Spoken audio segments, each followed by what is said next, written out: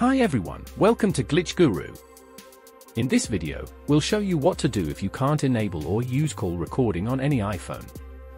To record calls on your iPhone, you first need to update your device to iOS 18.1, as the feature is not available on iOS 18. To do this, head to the General section in the Settings app and select Software Update.